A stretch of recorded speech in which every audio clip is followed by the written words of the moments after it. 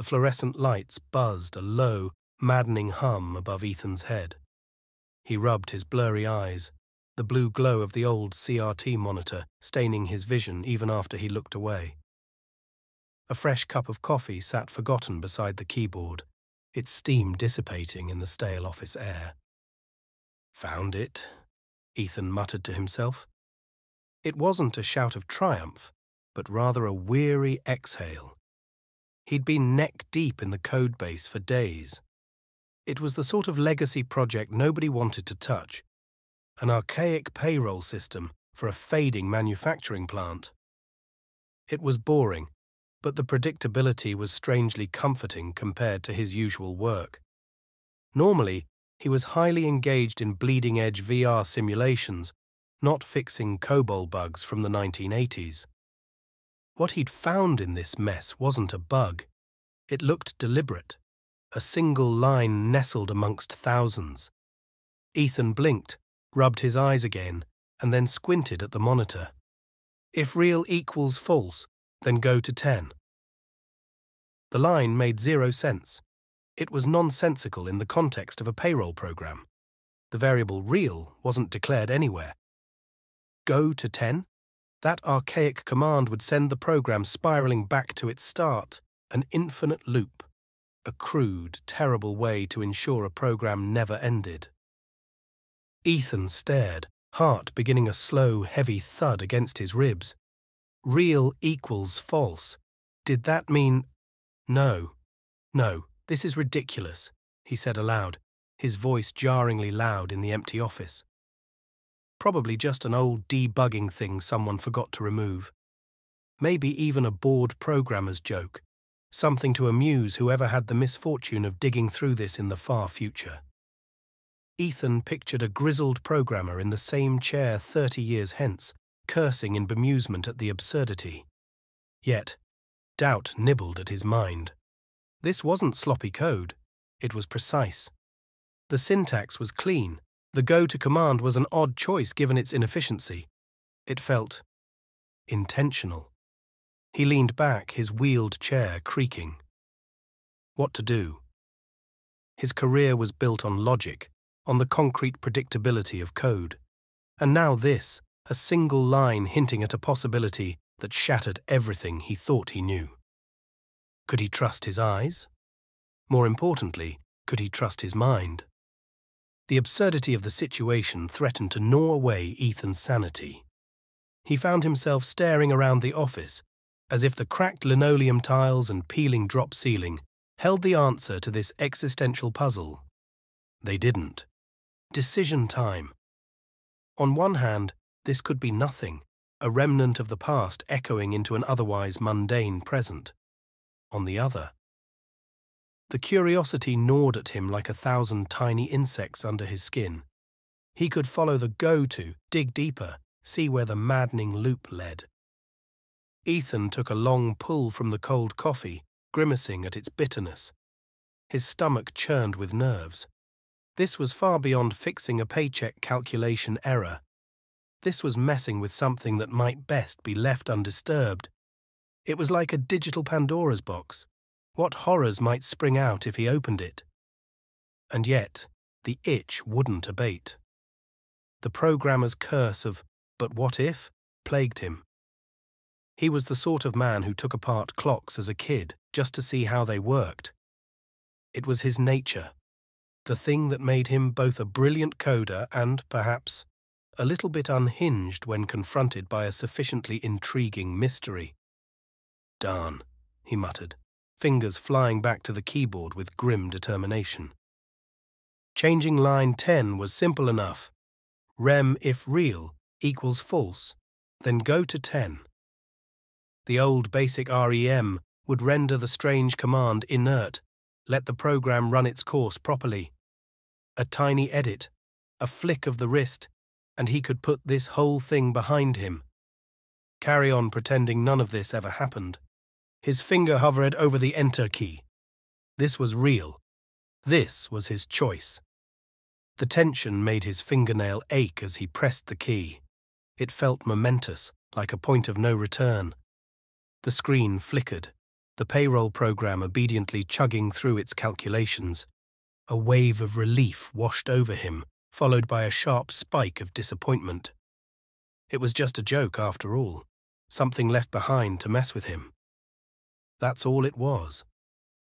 Ethan leaned back, expecting normality to settle back into the world. But it didn't. The room seemed oddly flat now. The hum of the fluorescents grew louder, more oppressive. The air crackled with a tension he couldn't explain. He knew with bone-deep certainty that he hadn't neutralized a nonsense command. He'd unlocked something. A sound made his head snap up. He was alone in the building after hours. Yet, there it was again, the faintest scraping coming from inside his dusty cubicle. Ethan's pulse quickened as he stood, an unfamiliar prickle of fear running down his spine. Rounding the corner he saw it, a sliver of darkness beneath the battered metal desk. It looked impossibly black, a void that sucked the light from the room. It was as if someone had punched a tiny hole in the fabric of the world. And it was growing. The scraping intensified, now accompanied by a click-clack like an insect's legs against tile. Ethan's feet wouldn't obey his frantic commands to move, to run. He could only stare, horrified, as the darkness spread like spilled ink onto the floor, reaching toward him. And then, an impossible shape unfolded from that inky patch. Segmented limbs, too many to count, a bulbous thorax covered in iridescent chitin. But worst of all was the head, if you could call it that. Two multifaceted eyes like clusters of black jewels and a clicking, gaping maw. The creature's mandibles clacked, a sound that cut through Ethan's scream before it could even start. And the world went dark. Light pierced Ethan's eyelids, harsh fluorescent light. He jolted upright, heart pounding, breath ragged, his cubicle. The CRT monitor flickered before him, a payroll run in progress. His coffee sat steaming beside it. Just an exceptionally vivid nightmare then. Thank God, he breathed, wiping sweat from his brow. Yet the relief was fleeting. His skin still prickled, and an unsettling wrongness clung to the air. It was the feeling you get when you think you've put something back where you found it, but it's slightly off-kilter. He glanced at the floor. Clean linoleum, no trace of inky blackness or monstrous bugs. Ethan stared at the screen, his fingers resting on the keys. Those lines of code, had he dreamed them too? No, his muscle memory knew the rough shape of them, the feel of uncommenting the line. With shaking hands he typed, his eyes glued to the screen for any flicker, any sign that the waking nightmare might not have been a dream after all. Rem if real equals false, then go to 10. Real equals false, he muttered under his breath. The absurdity of that statement, the metaphysical rabbit hole it implied, sent a fresh wave of unease crashing over him. Maybe he shouldn't have looked. Maybe knowing was worse than the uncertainty. His desk phone trilled, the shrill sound shattering his thoughts. Ethan, it's Carl, in security. Was just checking. You've been here awfully late, came the guard's gruff voice. Yeah, sorry, Carl. Got held up. Leaving now, Ethan replied, his own voice sounding hollow in his ears. He grabbed his jacket, desperate to be away from the flickering screen, the lingering sense of unseen eyes on his back. Maybe there was no simulation, no monstrous creature lurking outside the confines of real. Or maybe he'd just seen past the digital veil, and the monsters were waiting for him to peek behind the curtain again. Ethan found his usual walk home unsettling. The streetlights seemed too dim, casting long, warped shadows. The rustle of leaves was too loud, like whispers in an unknown tongue. He kept glancing over his shoulder, half expecting to see an impossible, many-legged shape loping after him. His apartment, normally a sanctuary, felt foreign. In the harsh glare of the overhead lights, He could almost see the rough outlines of code overlaying the room, variables flickering, unseen go-to-loops waiting to be triggered. He tossed his jacket on the couch and poured himself a stiff drink. The burn in his throat was reassuring, grounding. Yet it didn't banish the persistent thought. He could no longer trust what his senses told him. Exhaustion and whiskey eventually led to a fitful sleep full of segmented horrors and flashing lines of code. He woke with the taste of metal in his mouth and a pounding, insistent beat echoing in his head. It took him a few disorienting moments to realize the sound was the doorbell. Ethan stumbled to the door, squinting through the peephole. Two figures stood outside, dressed in pristine black suits that seemed out of place on his run-down doorstep. One tall, the other short, with faces obscured by mirrored sunglasses. Fear spiked, cold and sharp. They hadn't been in his dreams. These were real. "Mr. Miller?" the tall one asked, his voice devoid of inflection. Ethan didn't answer, unable to find words past the tightness in his throat. "Please open the door, sir. We need to speak with you about a system-critical error," the shorter one said, voice flat, slightly robotic. The use of the word system struck a chord, sending a surge of terror through him. They knew. They were here because he'd tampered with the code. Maybe they were the simulation's enforcers, the ones who dragged broken code back into line. Maybe they were like antibodies, cleaning out a threat to the system's integrity. "Go away," Ethan managed, his voice barely a whisper. "That's not an option, Mr. Miller. Your cooperation would be preferable." The tall one spoke again, a subtle undercurrent of menace lacing his monotone. Panic propelled Ethan into action.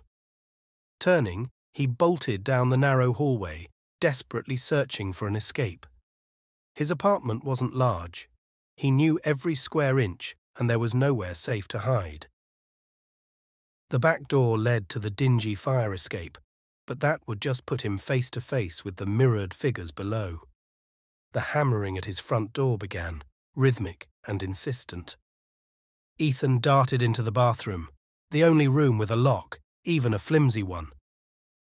He slammed the door shut and engaged the pathetic deadbolt, hands shaking uncontrollably. From his crouched position behind the toilet, the window above the bathtub looked impossibly far. It was tiny, meant for ventilation, not escape. Yet, it might be his only chance. If he could get out on the roof, scramble across. It was a long shot, fraught with broken bones and angry suited figures, but certain doom lay behind him. "Mr. Miller." The voice from the corridor seemed muffled, yet eerily close. "We just want to clarify the if statement. Did you find it amusing?" Amusing? Was this a game to them? He edged towards the window, heart thumping erratically in his ears. The door rattled, the deadbolt straining. He wouldn't have much time. The window squealed in protest as he forced it open, a blast of cold air cutting through the bathroom's damp warmth. Peering out, he saw the roof was lower than expected, a grimy asphalt expanse. A rusted drainpipe clung precariously to the side of the building. It was a terrible plan, the sort born of absolute desperation. But staying was no plan at all. Ethan heaved himself over the sill, legs scrambling for a foothold. The rough brick exterior scraped his skin. He managed to hook a leg around the drainpipe, its rusty embrace threatening to give way under his weight. Slowly, painfully, he lowered himself, terror making his grip clumsy. The drop wasn't far, but Ethan hit the asphalt with a sickening crunch. Pain exploded in his ankle, but he forced himself to scramble up, ignoring the wave of nausea. He needed distance, and fast. Hobbling across the roof, the city sprawled out below him, a maze of concrete and glass. The figures in black would be swarming his building any second. Had they even noticed his escape? Were they even capable of pursuit, or were they bound by the limitations of whatever code governed their existence? Questions swirled in his head. What were they? Agents of the simulation? Glitch cleaners? And why had they come for him? Did they erase people who peeked behind the veil, or just fix the corrupted code? He stumbled across a loose piece of roofing, nearly pitching head-first into an alley several stories below. In the distance, sirens pierced the night. Someone might have heard the commotion at his door. Help was a tenuous hope, a lifeline he clung to nonetheless. If these men in black weren't human, weren't bound by normal laws, regular cops might just be his best bet.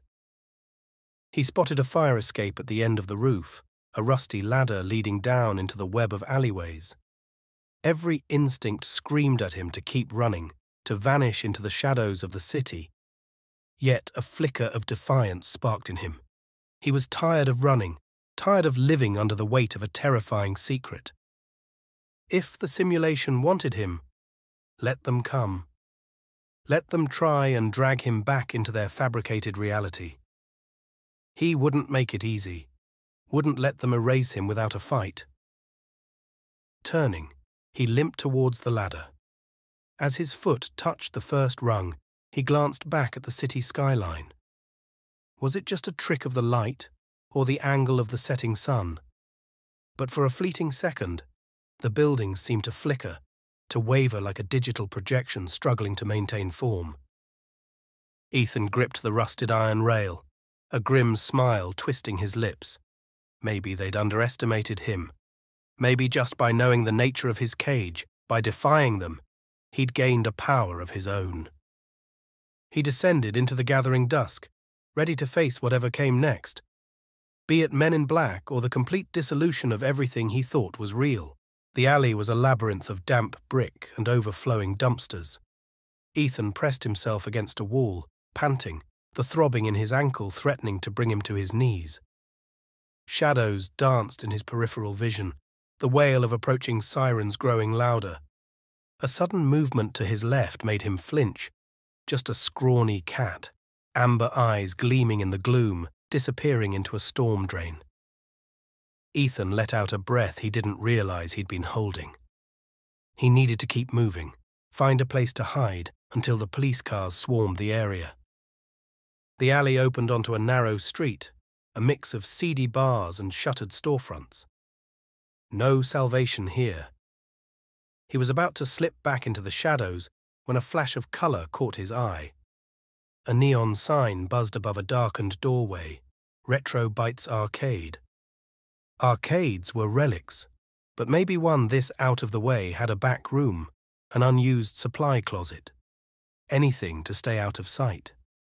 The pounding of his own heart was deafening as he limped towards the door, his every nerve expecting the cold grip of the men in suits, expecting the world to dissolve around him. The door creaked open, a blast of old electronics and stale air washing over him. Inside, it was blessedly dark. The blinking lights of ancient arcade cabinets cast long, distorted shadows. For a panicked moment, Ethan wondered if this was another layer of the simulation, a trap designed to lure him in. But the musty smell of old carpet, the sticky floor beneath his feet, it was real, or as real as anything was anymore. A weak voice pierced the rhythmic beeps and digitized roars emanating from the machines. "Place is closed, man." Ethan spun. Behind a faded Pac-Man cabinet, an old man in a grease-stained jumpsuit watched him, a frown creasing his weathered face. I need to hide," Ethan gasped, knowing he sounded desperate, bordering on crazed. "There are people after me."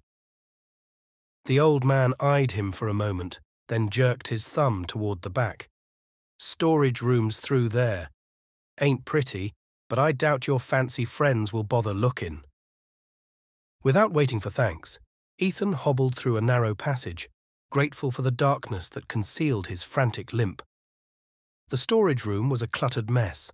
Broken joysticks, faded game posters, a mountain of tangled wires. He wedged himself into the farthest corner, sinking to the dusty floor. The smell of machine oil and neglect offered the slightest sense of security. His breaths came in shuddering gasps as panic slowly receded. Okay, now what? Was escape even possible? Could a person run from a simulated world? He closed his eyes for a moment, trying to calm his thundering heart. He needed to think, not react. The question looped endlessly. What were they, those figures in black and mirrored shades? Did breaking the line of code turn him into a virus, a threat to the system? He desperately wanted to find a phone, call someone, anyone. But what would he even say? Hey, there might not be a real world at all, and I'm being hunted by glitch cleaners. That would earn him, at best, a padded room. At worst, Ethan flinched at the memory of that gaping insect maw reaching towards him. A flicker of movement above him made his blood run cold. Not the suits, something far worse.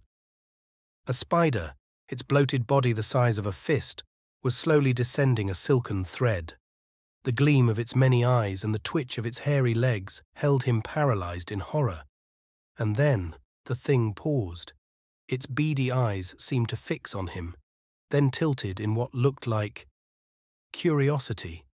The arcade pulsed with the electronic music of some forgotten game. Outside, the sirens had grown faint.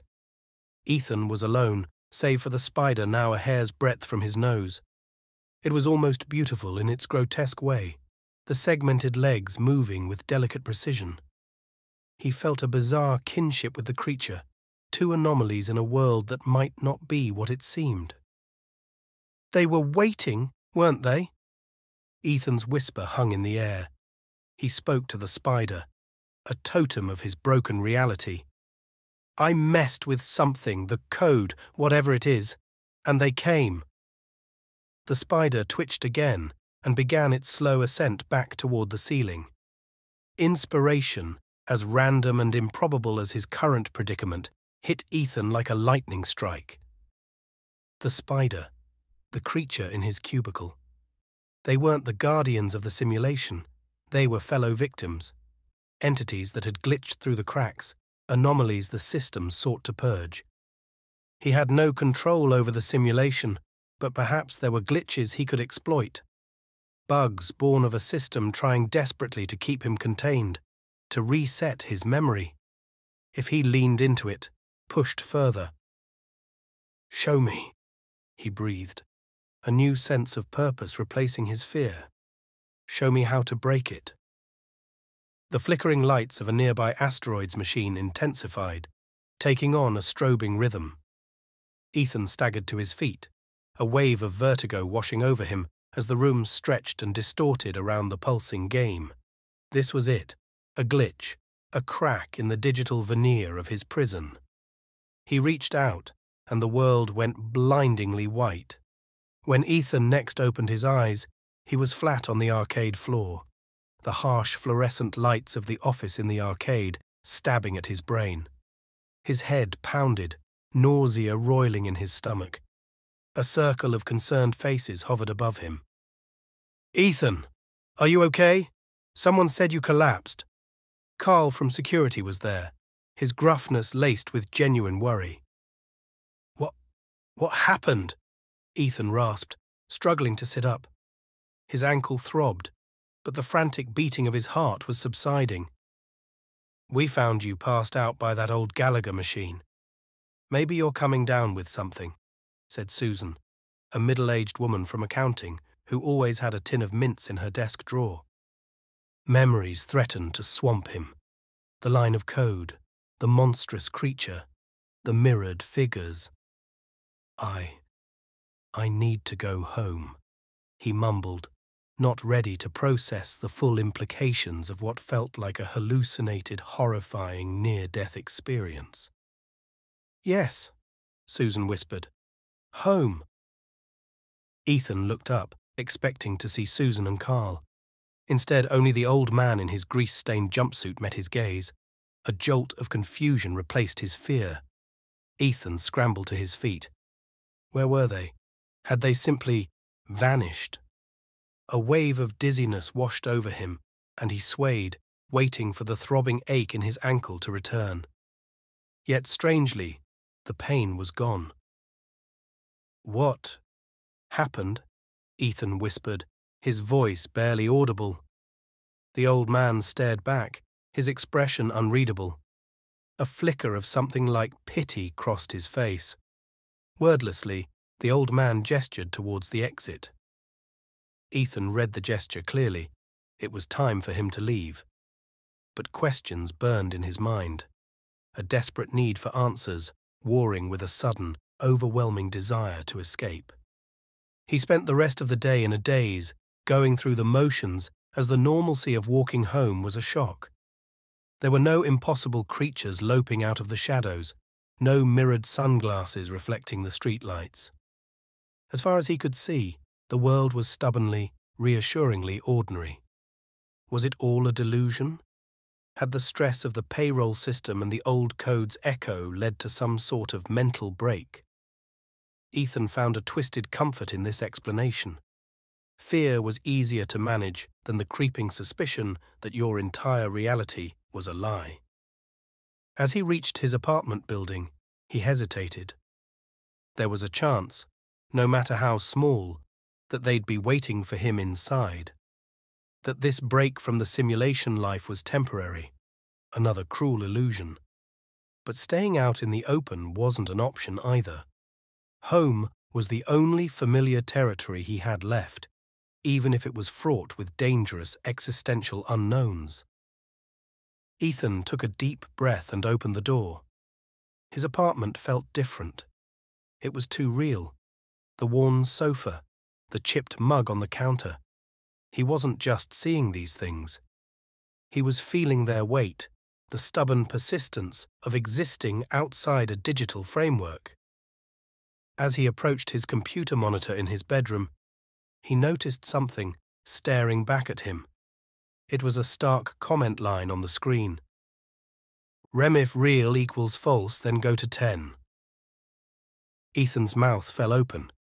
It was a scar, a reminder of a world still lurking behind the veil. The next few days passed in a strange limbo. Sleep became a waking nightmare. Each time Ethan's eyes closed, flashes of the creature's insectoid form and the sterile cruelty of the mirrored sunglasses haunted him.